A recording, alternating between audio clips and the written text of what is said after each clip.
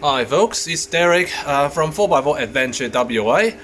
Here I am in my friend's place, in my friend's shed, trying to reorganize my setup.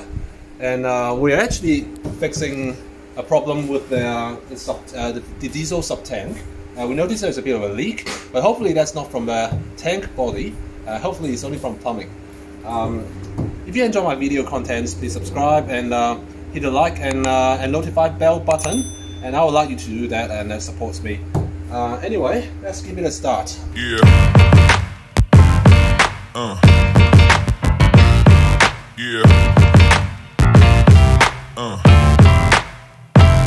Now let me give you a first glimpse of what it is after probably around 1 to 2 years of usage.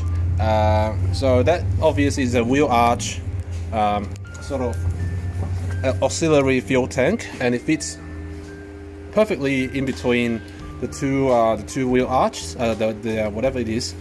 And you probably need some. Well, this product, I don't remember what brand it is.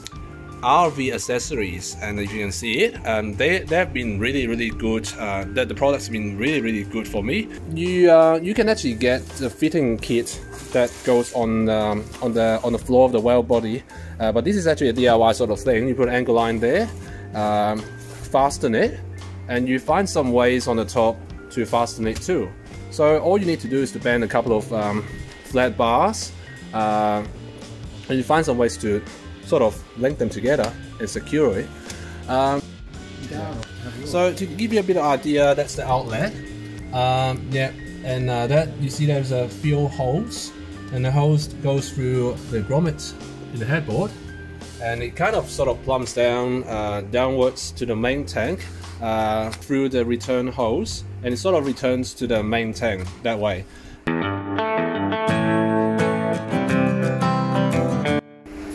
So number one advantage, the first thing I noticed from having an auxiliary fuel tank, obviously extends your kilometers.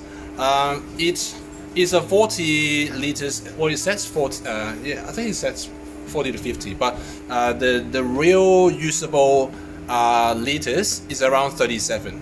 So you can't really fill up any more than 37 or 38. So it does extend quite a fair bit.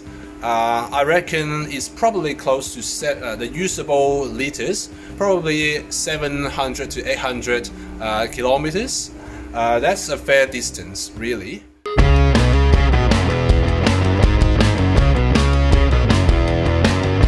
Number two advantage of having a diesel tank like this, a wheel arch type diesel tank, is that it kind of sits very well on the well body. It's designed for use in well body, and it gives you the sort of a really good use of space because you can't really put many things between the wheel arches.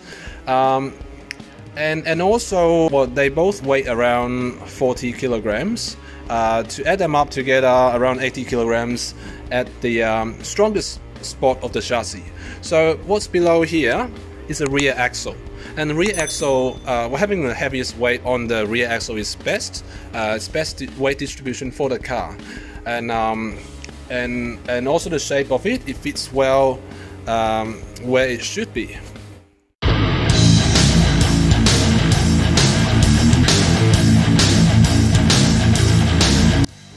And advantage number three, that's basically is a really strong plastic. We've got no issue in breakage so far, but remember my advice to you: when you have things side by side together, you are probably better to have something like this to absorb a bit of vibration, especially when you go out adventuring on off-road situation. You get lots of vibrations and heaps of, what do you call them, corrugations. Yeah, and over time things will just break. Right, so that's basically the good things about the diesel sub-tanks and the water sub-tank as well.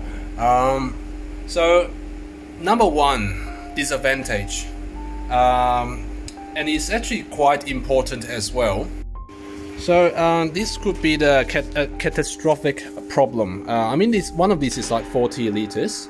If you ever have a hole somewhere, you lose the whole 40 liters. So that's probably the only biggest disadvantage, true disadvantage, over the jerry cans. And likewise with fuel, if you're in the middle of nowhere, you all of a sudden it starts leaking, and doesn't matter how fast it leaks, your whole 40 liters disappears. So that is not ideal. Obviously, it's not just not ideal; it's catastrophic. So let me remind you why I'm actually here in my friend's place. We are here to investigate a bit of fuel leak from this sub tank. After a bit of distance of driving, I noticed there has been a bit of dripping in diesel, and it's a fairly slow rate, but the dripping is fast enough to be noticed on the diff, a bit of shiny diff on there. So we are thinking that's this bunk there. If you can see it, that bunk there might have contributed to a bit of leak, and maybe a bit of plumbing in here as well. We're going to check this out a little bit later. So we reckon what's wrong was that was ages ago when I assembled this plumbing. I used a bit of water thread tape for the fuel system, which is wrong. So we are going to do it once and do it right. We're going to take all the plumbings out, put the correct thread tape, and put it back together. It's not really a tape, it's a thread liquid, isn't it? Yes. Yeah. So we're going to our local auto store and get something appropriate to put it back on, and hopefully it doesn't happen again. Right. So we are back from the auto store. We've got one of those liquid sealants, such as this, and learn from a mistake. Remember, from a fuel container, you need to use something that is diesel compatible, and apparently that is a liquid. So do not use thread tape that is designed for water on diesel. So we're going to tighten this as much as we can.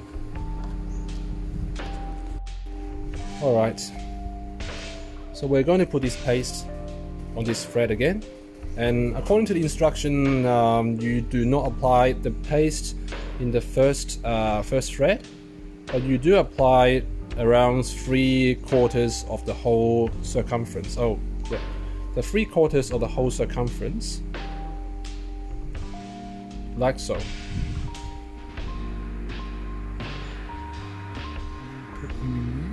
Where did I put the spanner? Very good question. Over there. Okay, I'll take the spanner. That one. Yep. That's a 14, isn't it? Oh, that's right. Or Yep. whatever it's. Yeah, if it says 14 on there, alright. Yeah, okay. Yep, that's how you do it properly. And then we'll just repeat the whole process on this thread and vice versa. Alright, disadvantage number 2. I'm not sure, you can probably see it already. It leaves you a big mess in here. Well, that's probably something you have to live with well body. After venturing 1000 k's, 2000 k's, you collect a bit of dust, and you can't. This is when you have this sort of water and fuel tank, you don't really want to access these spots all the time, and they become filthy all the time. And I mean, who cares? I'm pretty happy about it because I don't have to see it all the time. The only time is when you have to fix it, and you will see it how dirty it is.